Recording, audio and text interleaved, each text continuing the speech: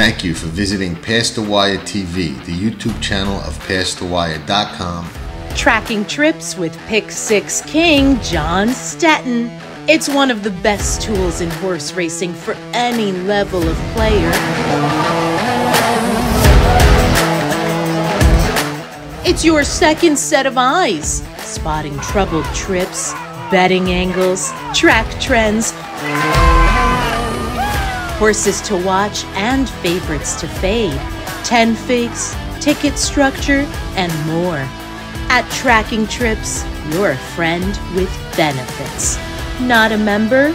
You must hate winning money. Join Tracking Trips now. Visit PastTheWire.com and we'll see you in the winner's circle. Remember, nobody does it better.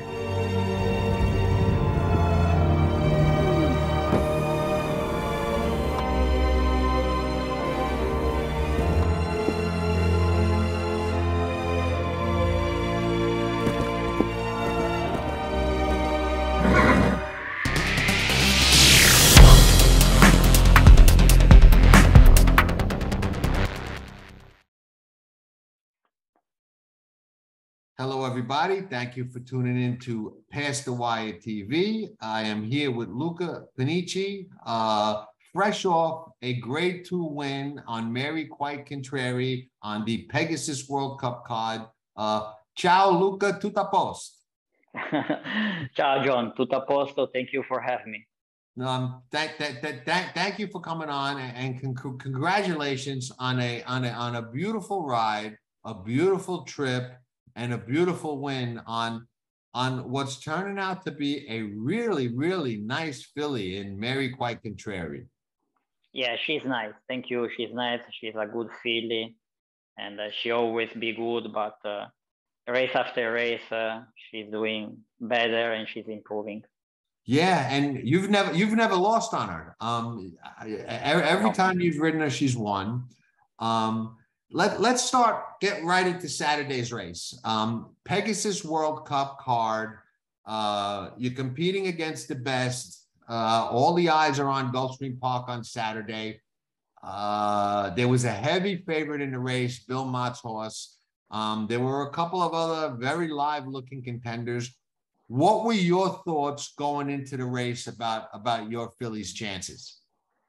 Well, I was pretty confident because, the race was tough, but, I know her. She's a kind of good filly, and when you ride the good horse, your confidence is more stronger.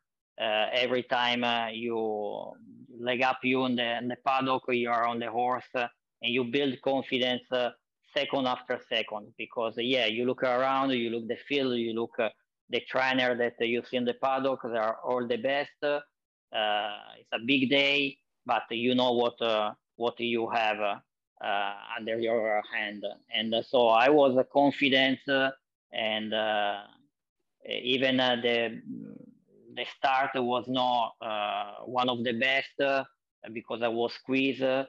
But after a couple of jumps, I never lose my confidence in her. When you went into that race, did you, in your mind, think? And the reason I ask this is because your filly looked like she would sit off the speed, and the favorite, Bill Mott's horse, looked like she would sit off the speed. So were you thinking that Bill Mott's horse was the horse you had to beat? And did you have anything in mind, like to get the jump on her, or were you watching her, aware of where she was? How did that all play out? Yeah, of course. I watched the replay of the Mott filly, and especially in the Breeders' Cup, the pace was crazy, and she coming from off the pace behind, and she closed really good. And the plan was almost keep my filly relaxing and follow the Mott favorite. And but by the way, after a couple of furlong, he was in trouble for the speed. And when I saw that, I think right away to jump on him there, and if I have a chance, I know that my filly has a long progression. The pace was crazy, and yeah, I don't look back and waiting her. I just ride my race and ride my filly. So you knew they were going really fast in front of you. Yeah, no, of course. Right. After the first 16, you figure out that the race was with a big time. And the other day, the track was fast, but was pretty deep, because Ivory's horse in the morning was very fast, but was pretty deep. And so that count when you're coming from behind, that counts pretty good if the pace was, if you ride a good filly or good horse, obviously. And Right. And at the end it helped, because I figure out that the two in front, they went very, very fast, and I try to don't lose too much, but it worked out good. When in your mind did you know? Because I was watching that race outside on the apron, okay, near the stairway that leads up to 10 Palms, which is not really the top of the stretch. It's more mid stretch. And as soon as I saw you coming on the outside, I from where I was watching, I knew you were going to win. When did you realize that you were going to win? By the quarter pole, when my filly, she was rolling, exploding, and I saw that there was the Romance filly pretty good in front, but don't forget that the camera has a different perspective. When you are on the horse and you watching TV, you look like you can be 6 or 7 behind, but it's not really true. You are Right. less than 6 or 7 behind. And so at the end of the turn, at the top of the stretch, I was sure that nobody coming fast like my filly. And so I was pretty sure to catch Tyler and win the race. Yeah, no. So were you at any point worried about anybody behind you coming as well? Because you could see who's in front of you, who you've got to go get, but sometimes you can't tell if somebody's coming behind you. Yeah, but I mean, my filly was close very, very fast. No, I was no doubt that nobody can pass me. Oh, good. Congratulations again. Thank you again. And she's just getting better and better. I mean, yeah, best is yet to come with her, I think, maybe. Yeah, I mean, the time before in the Rampart, I think she ran good too. She ran, to me, even better, because it was a mile, and a mile was less pace, and she can grab the bit a little bit before than a sprint race. But the good horse, they can make any kind of distance, any kind of pace, and if you are good like her, you run always. She's very, very smart. She know how to win. She know how to fight, and she's one good thing of her. She's a really, really smart filly. Do you think she can go 2 turns as well? Yes, I think so. Because she show short race, but she show even a mile, and I don't think the distance can be a problem. Now, for you, Luca, you ride Gulfstream Park year round, okay? Now, when the championship meet comes, and especially a day like, Pegasus World Cup day, all the eyes are on Gulfstream. You're a local guy with a local horse. You're competing against guys. Frankie Dettori rides all over the world, was there. You got the Ortiz brothers. They, are dominating a lot of the big races across the country. How special was that moment in your career to win that grade 2 inside information aboard a local horse that you ride for a local outfit at your home track on really the world stage? Because that day, Pegasus Gulfstream was the world stage, and everybody gets to see it. So you get to showcase what you could do. So how special was that for you personally? Yeah, yeah, no, it was really special because, like you say, is my hometown is a local horse, and you are against the best, and it's special when you come back and uh, you walk back to the jockey's room and you see the big name trainer. They congrats you like Fletcher or Mott. I mean, it's special. It's good. And Frankie was more happy than me after the race, so it's a really good, and she deserve the trainer deserve it. Everybody that we work with this horse, we deserve it, and yeah, it's a plus. Win this kind of race in this kind of day in your hometown. All right. Now, speaking about your hometown, okay, this is not your original hometown. This is your adopted hometown. Yeah. But we'll get to that because I want to talk about that because that's a fascinating story too. But you ride, okay, in primarily a Latin American, Spanish colony and community year round. Is that tougher for you? Because it's not a secret that riders can be cliquish and, different groups are more friendly with other groups. How tough is it for you to really be on your own at that racetrack? Because you essentially are on your own. Yeah, no, it's tough. It's tough from day one when I arrived because the Latinos community is the bigger here, and even jockey, a trainer, and owner, and they have a different mentality, different style of riding because they coming from a fast racetrack, and probably the race are faster than Kentucky or New York, and so it was tough. They think that after 12 years now help me is that is 12 year that I'm here, 11 years, so I'm a veteran here, and I speak a really good Spanish, I think, and everybody knows me, and so that help. Obviously, if you are if you have a same country, maybe it's a plus for other guys. But I'm always the same mentality: working hard. When you work hard, you have the results. Now, correct me if I'm wrong. You came from Italy to Calder originally, correct? Yes. Yes. And you did not speak Spanish at that time, correct? No, not at all. Not at all. I learned. You didn't speak English. You didn't speak English either, correct?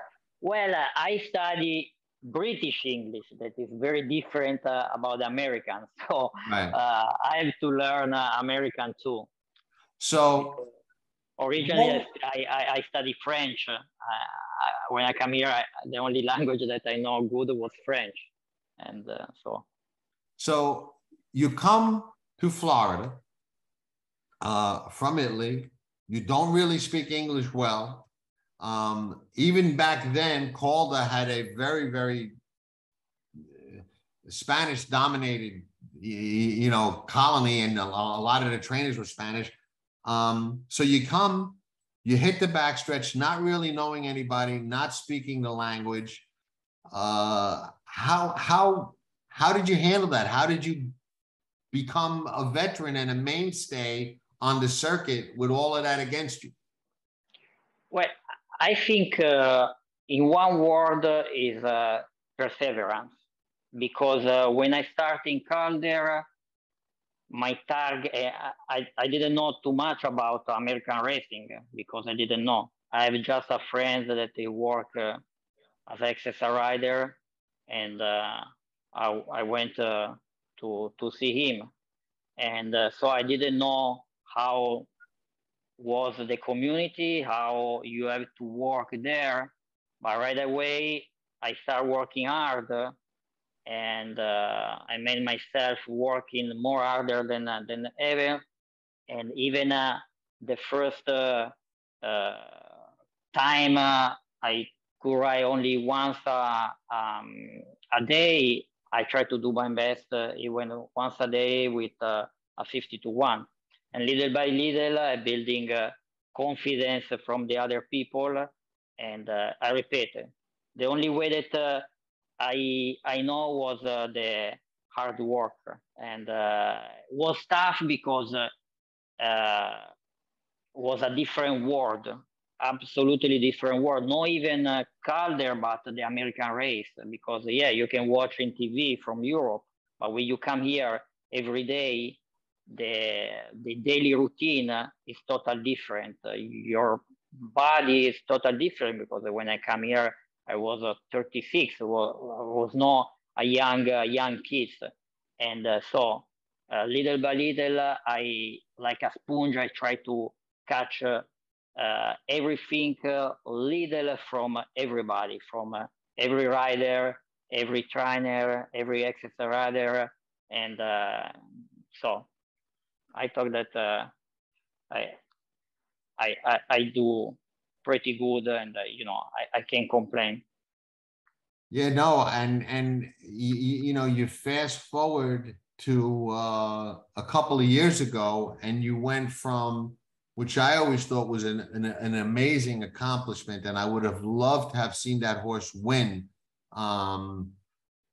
You wound up riding in the race that everybody wants to ride in and win, the Kentucky Derby. You rode Sole Volante in the Kentucky Derby after coming here and not speaking the language and not knowing anybody.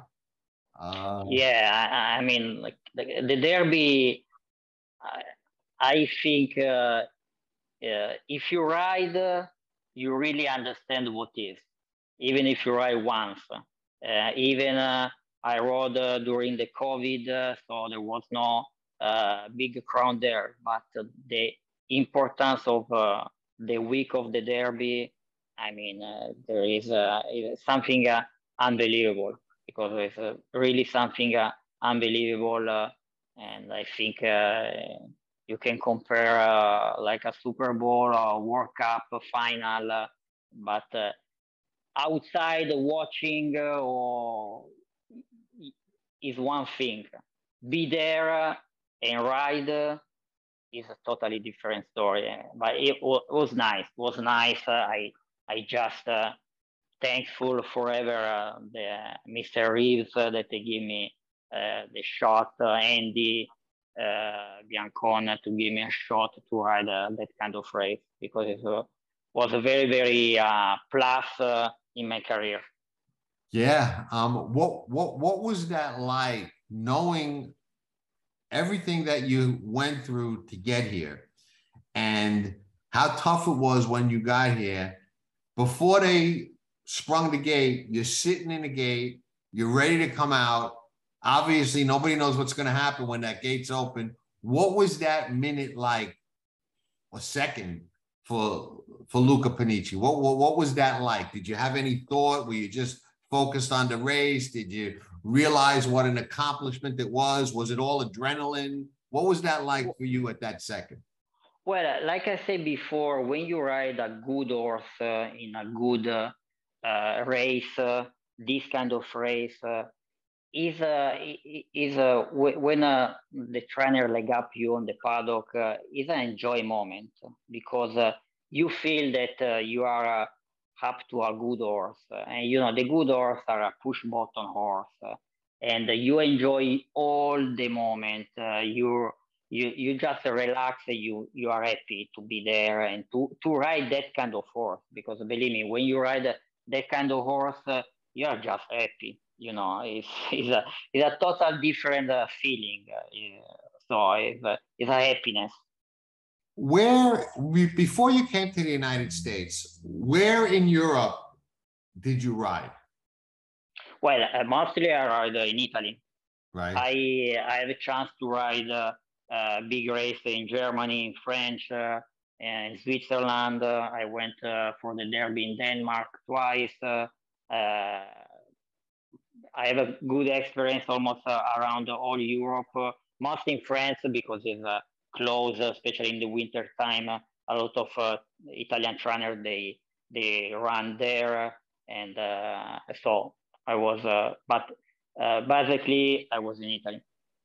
Now, so you've ridden all over the world, but you wound up coming to America, and you said that it's a different world and the racing is very different. What is probably the biggest difference in our racing than the racing in Europe and other parts of the world? The bigger difference that here is more difficult ride because you have to think more quick than Europe. Because yes, in Europe you have a 5 furlong race like here, but the 5 furlong race stretch is very, very difficult by the 5 furlong like here with the turn. And most of the race, the big race in Europe are a distance, are with 6, 5 or 4 furlong stretch. So the point is that if you made a mistake, maybe you can cover, you can save the race because you have more time to have another shot. Here, sometimes is too quick and you have to take the right decision. Is a less time than Europe. This is the big difference between the race here and there. So there's really no margin for error. You can't, if you make a mistake, that's it. 90% if you made a mistake here, you don't win the race. Obviously, sometimes it can happen, and you can coming again and win the race. In Europe, you have more time. Any kind of racetrack almost have a long stretch, and so if you don't have a room for a half mile, maybe you can even win the race. Here, sometimes you don't have a room until the end. Right. You probably have as much insight into this next question or two as anybody, as a seasoned pro at Gulfstream, on the turf and on the dirt. There's a big perception amongst players and fans alike and race watchers that Gulfstream Park is a speed favoring racetrack. Okay.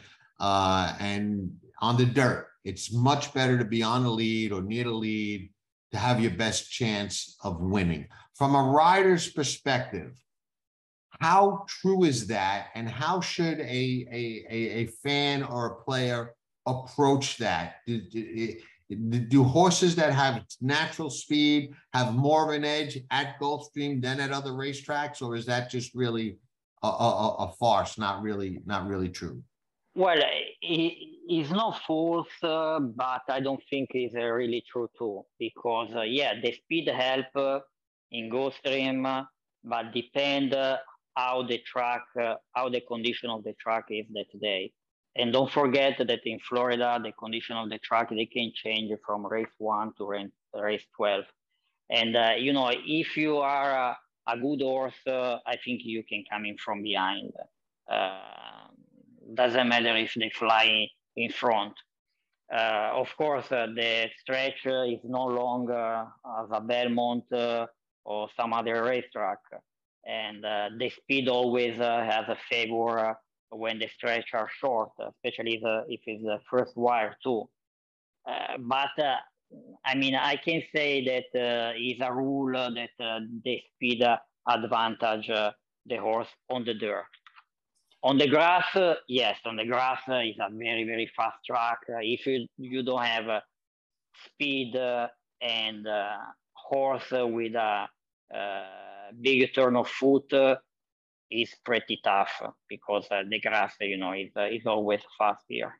Really? Now, what about the wide posts? Another thing that people are very critical of especially in the two-turn races, are the wide posts with the short run into that first turn. How much of a disadvantage is it when you're on a live horse or a good horse that has a chance, but you're drawn going a mile and an eighth or a mile and a 16th on the grass, and you're drawn into 10, 11, or 12 hole outside?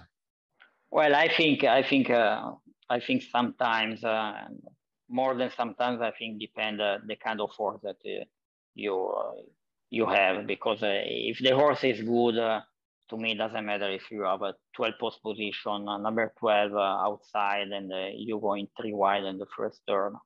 Obviously, less the horse is good, more ground you save is much better. But I mean, if you are a good horse, the good horse, he can show that he can win with a wide trip too. Interesting. Because a lot of people tend to back away or shy away from the outside posts and the outside horses, especially in the two-turn races. And I tend to agree with you. I think if you've got the right horse and you can work out the right trip, you can really win from anywhere. Yeah, this is what I think. So, Luca, what are your goals for the rest of your career? I mean, you're an established Gulfstream, Florida year-round rider. You've ridden in the Kentucky Derby. You've ridden some big races. You've got a nice filly that you're riding this year. What are your goals? I mean, you've accomplished a lot, and I don't think people realize how tough it is to go through and accomplish what you did, coming from another country, not really mastering the language, not coming to an environment where there were a lot of people that were from Italy, where you were from. That's an accomplishment to get established here. But what other goals? What's out there for you next, or what are you hoping to do with your career? Well, goals to me, this kind of job is very difficult to say. Okay, this is my goals. I want to do this, that. I always prefer, always in my career, to live day by day, enjoy, stay healthy, and obviously the goals are always to ride a good horse in a good race. But sometimes it can happen, sometimes it cannot happen. So I'm not kind of guy that, yeah, I'm a dreamer, but not kind of guy that, okay, I want to win the Kentucky Derby and I live for that. No, with this kind of job, you have a up and down every day, and so I live every day. I try to stay healthy, and I enjoy when I ride a good horse. And obviously, when you have a good horse, a good baby, you dream big, and the target is always to improve. Results after results, and you win a grade 3, you hope to win a grade 2. You win a grade 2, you hope to win a grade 1. You hope to ride the Breeders' Cup. You hope to find another Kentucky Derby horse. Right. This is I think the hope of everybody, every jockey, even if you are in the top 10 of the nation. Your target is always to be good, better, and better. This is my target. I try to enjoy, and I would like to, ride more good horse and more good race like everybody.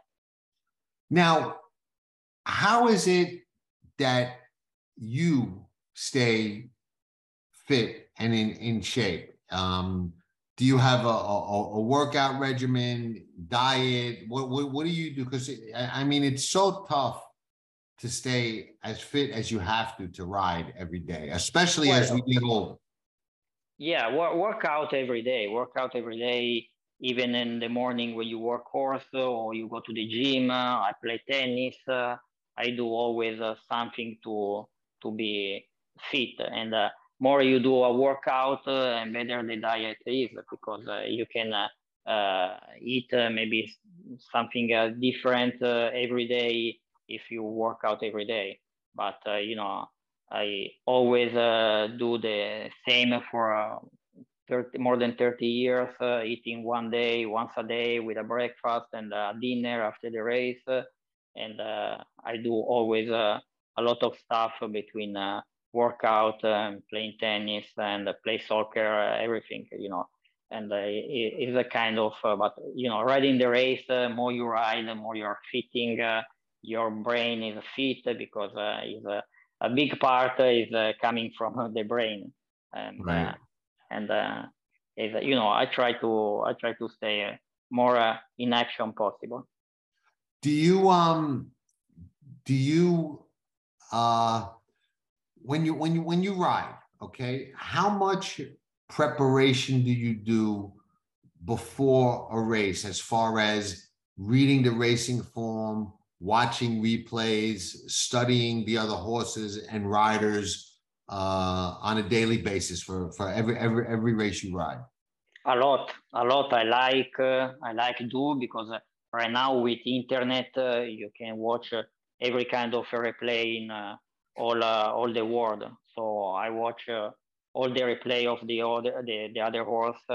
Even my horse that I ride, you have to watch the replay even if you ride the last time, because maybe first time that you watch after the race, you can find that maybe after weeks you watch the same race and say, okay, maybe if I do in different way, it's better.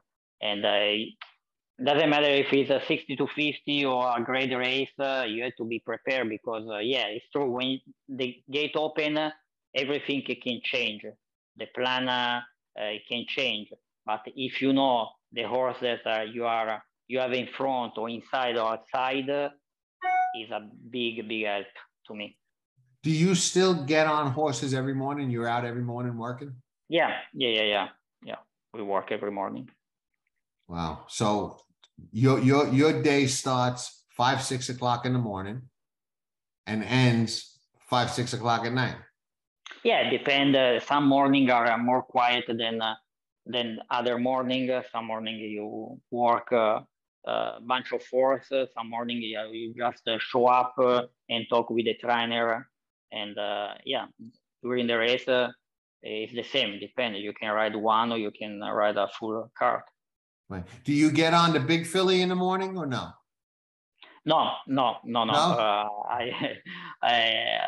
She has her exercise ride, and we don't change the routine. She's doing good with exercise rider, and so nobody want to change the routine. Right. If it's not broke, don't fix it, I guess. Yep. Any idea what the plans are for her going forward, where she might wind up? No, I hear that she will have a few weeks off because between the rampart and the inside information was, if not make wrong, 1 month list, because she ran December 31st and January 28th. I think next race it could be after even 7 or 8 weeks. Okay. How much does the Florida circuit change? Gulfstream now is year round. There's no more Calder, so it's year round essentially at Gulfstream. How much does it change? And how does the race riding differ? Okay, if at all, maybe it doesn't at all, when the meet changes to the championship meet and the riders from Kentucky and New York and other places kind of come to town along with different barns. How does that dynamic change, the day-to-day racing? Well, it's nice when winter coming because the big jockeys they coming here and you ride, I think, better, because when you ride against the best, you ride better. And I like when you ride against Irad, that is the best, or even Jose or Luis Saez, and the races are different. Summertime, we almost in the last years are the same guys, because there is some addiction, but not really a lot. Even bug boy, we don't have a lot of bug boy in the last couple of years, and so we know each other like we know, we see each other every day, how you ride and how everybody ride. In the winter is a little bit more fun to me, because I enjoy riding with this kind of guys. Let me ask you, when you wind up and you're head in head with a guy like Irad or a guy like Jose or a guy like Luis, and you're in the stretch and head with them, and you beat them, okay? Is it that competitive nature that all athletes have, or at least I think all athletes should have? Do you get that satisfaction that, yeah, I just beat one of the top guys? Yeah, no, of course. When you beat a top jockey is always a plus. Even when you beat a top trainer is a plus, because is a good for yourself. Is a good for your career. And I repeat, when you're riding with the best, look like your skill was improving too, and is nice. And these guys, they are exceptional jockey, exceptional athlete, exceptional person, because they are everybody nice person, and it's good. It's good to ride in this kind of meeting with this kind of guys. One of the interesting parts about horse racing, and people have spoken about this before, but it's an interesting dynamic, and I would like to hear your take on it. Okay, and I think it's exclusive to our sport, because nothing comes to mind that mirrors or parallels this. But riders, you go out there for the most part without contracts. You have agents, you have relationships with barns, but you're out there competing for mounts, and then you're out there riding, competing to win. Okay. And you compete in what's a dangerous sport. Okay. And out there, it's all out, no holds barred competition. You get off the horse, you go back into the jockey's room, and for 20 minutes, you're all in the same room, same locker room together. You would never see the Super Bowl is coming up, as an example. The Eagles are playing the Chiefs. You'd never see halftime them going to the same locker room and be hanging out together. You know what I mean? Then coming out and play the second half. How does that work, where you guys go from fierce competitors out on the racetrack to being friendly and cordial and almost like a brotherhood inside the jockey room? Well, first of all, I know a lot of top jockeys, and more than jockeys is a top jockey, and more is better in jockey's room too, because they are class guy. And you can have you can have an argument during the race, after the race for 2 minutes, but that's it. You're building experience, you're building to know the other jockeys, and believe me, these kind of guys are all class guys, because I can name the Ortiz, Johnny V, Javier, Luis Saez, Julian Leparoux. I mean, all it's not difficult hang out with these guys, because are a class guy, and they run thousands of races every year. And you can have an argument for 3 minutes watching that race, and that's it. And I grew up in jockey's room, because my father was a jockey, so I grew up in jockey's room, and it's my second home. And from the day one, when you are young, maybe you can be more upset than now. But when you're building your experience and you understand that you say that it's a very tough game, dangerous sport, and so if your behavior is good, it should be good for everyone. When you mentioned something that brings back memories for me. When I was a kid growing up in New York, I used to watch a lot of races from the backstretch and from a little hole in the fence on the far turn at Aqueduct. And one of the things I noticed that you never know if you watch from the stands or you watch on TV.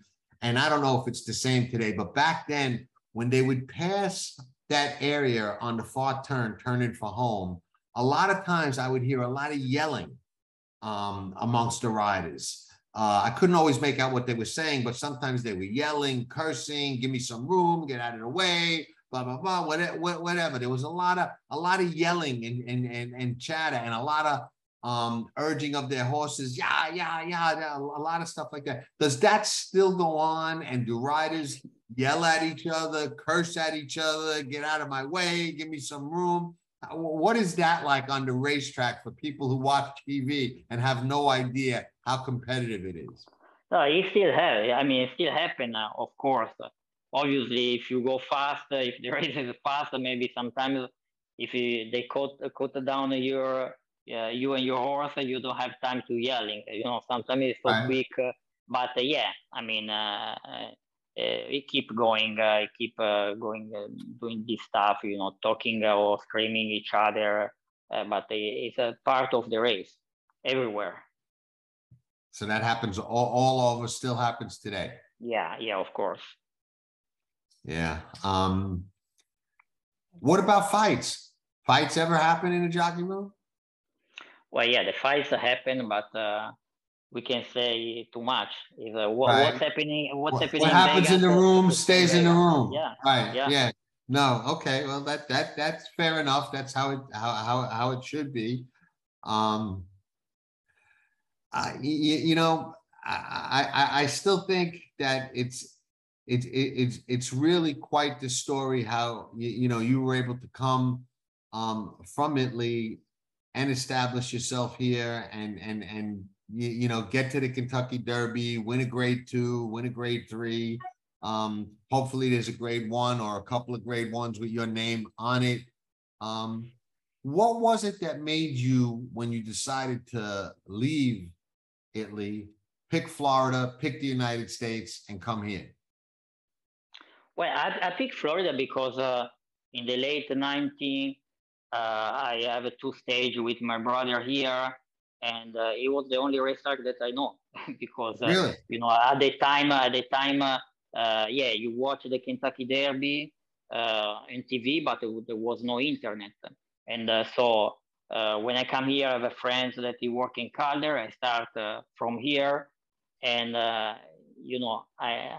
the weather was perfect because I coming from north of Italy that it was very, very cold in the winter time during the racing meeting, and the winter was cold. And so when I come in Florida, I say, no, okay, I try to make here because the quality of the life is not bad. But I repeat, the main thing that when I come here, because I know the place, I know Gulfstream, and it was the only racetrack that I know from the beginner. Now, are you from, where in Italy are you from? Are you from Northern Italy? Yeah, I'm from Milano. Okay. You ever hear of a town called Castelnuovo? Yeah, I never been there, but I know the place. Is it far from where you were? Because I know it's Northern Italy. I have relatives there. That's why I asked. No, it should be like a couple hours driving. Okay, I think there's a lot of farmland. I don't know. I don't communicate with them much, but I have relatives there actually, and I know it's in the very northern part of Italy. Yeah, it's freezing. The winter time is freezing. That's probably why I never visit. Yeah, it's better being Florida, believe me. Yes. So the weather helps keep you here as well, correct? Yes. Any chance that you would ever go to another track and try and ride, or are you pretty much set in Florida? Well, they asked me, they offered me to go in Canada in 2020, but was the year that I have the two Kentucky horse fighting for the Derby points. It was Sole Volante, the Indian, and so Right. when they asked me after the Gulfstream meeting. And so my answer was obviously no, because I have the chance to ride one or the other in the Derby. And, Right. Since then, I never have a mind. Nobody asked me. And so if they don't ask you, if it's a little bit tough to move your tack without connection. If you don't have connection, you can move your tack. Absolutely. Was it at all? I mean, it's great to have horses going for the Derby. I understand that. Anybody would. But when you have two horses the same year going for the Derby, and it's not like, every year you're in that position, some riders are fortunate enough, they're lucky, they're every year they have, a couple of Derby horses because they ride for those outfits that always have the Derby horses. You had two potential Derby starters the same year at the Indian Sole Volante. Was that frustrating in a way where you're like, they have to both come along the same year? They couldn't come along one year, one the next year, so you have two chances. Was that like a little like, bad luck in a way, like what? Yeah, it was pretty frustrating because they were totally different horse. One was a fast sprint horse, speedy horse, and the other was always a slow horse and coming from behind. So the characteristics of the horses were very, very different. So at the beginner was tough to pick one of the two. And unfortunately, only one he made. And we have the bad luck that they moved from May to September, the Derby. So we're plan of bad luck between these case of Derby. But yeah, at the beginner was, but was in the same time was a good feeling because I have the opportunity to ride the Kentucky Derby and to have two horses and the points. Is for self-made guy and coming from nowhere, it was a good feeling. It was a really, really good feeling. Yeah, I had said it before when we spoke to you before Sole Volante ran, that I really thought that was a phenomenal story. Like you said, coming from nowhere and getting to the Kentucky Derby, language barrier and everything else. It does show the word that you used before, perseverance. I mean, that defines your career and defines you. You never gave up, and I don't expect you're going to give up. So hopefully there's a really big one with your name on it somewhere. Yeah, I hope so. I hope so to find another one. Yeah, no, I think, and you're out there every day, so hopefully that will happen for you, because I don't think anybody that watches this or that knows you personally can argue that you don't deserve it, because I think you do. I think you're a good rider, an excellent rider, and I think given the right opportunity, you would get the job done. Thanks, I appreciate it. And it's tough. Didn't you win the Sam Davis on Sole Volante too, or no? Yes. You won the Sam Davis, right? That year, right? I remember. Then they ran the Belmont before the Derby that year. Yeah. Right. Yeah. Was the first leg in June. Was the Belmont, and they move to September the Derby. And in the Belmont, he ran good because he tried hard. And tough race, but he ran good. Yeah, no, he did, and he's still around, Sole Volante. He's still plugging along. Yeah, he always tries his best. Behind him there is Andie Biancone that she did an excellent job from day one. So she's a good horseman, and she always take care of him. Yes, no, she did a really great job with him, and she does a good job on television too. Yeah, she's nice. She's good. Luca, I can't thank you enough for coming on the show. Much respect for you and everything that you've accomplished. Luca Red. Thank you, John, and thank you for having me. And this is a beautiful show. No, I appreciate you. Again, I don't think you get enough credit for all you accomplished, and that's a shame. But hopefully, that big win will come, and that'll change all that. Because the funny thing about horse racing, takes that one big one, and all of a sudden, bang! Of course, this is how we wake up early every morning. Yes, absolutely. Again, thank you everybody for watching. Luca Panici, he's a fine rider. I've got a great picture I'm going to put on this video of you coming down the stretch on Maryquitecontrary, and it's the thing I love. It's when all four legs off the floor, so you're in the air. Four off the floor. So that's the picture that's going to be up with this video. And you look real good in the saddle. So I think you'll like it. And thanks again for coming on. Thank you. Appreciate you, Luca. I'll shut this off. Thank you to you. We'll say goodbye off camera for a second, okay? All right. Thank you. Bye. Thank you.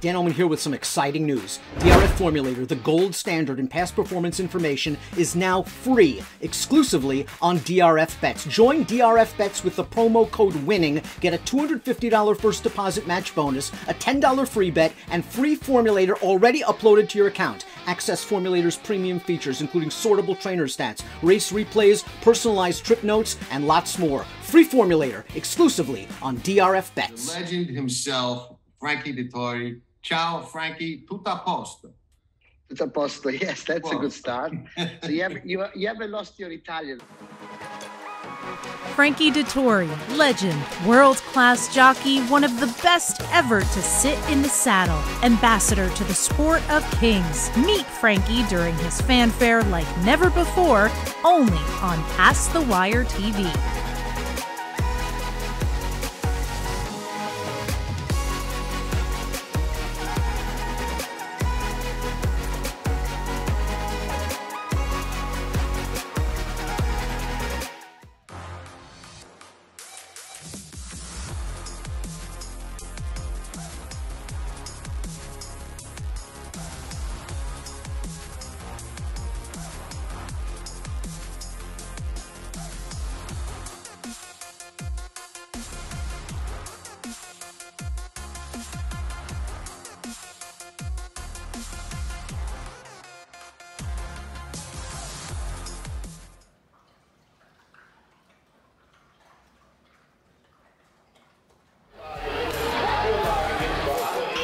Nobody does it better.